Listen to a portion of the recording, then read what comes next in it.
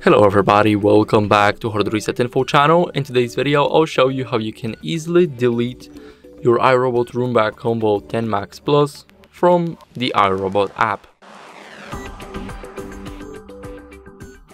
So first, what you guys need to do is open the app and now scroll down a bit until you see product settings. Here, click them. And after they load, you need to click on About. Here, scroll all the way down and right at the bottom we have Remove Device from Account.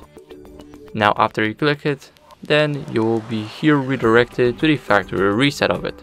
And that would make it delete itself from your account. And that would be it. Thank you guys for watching, make sure to leave a like, subscribe, and see you next time. Bye.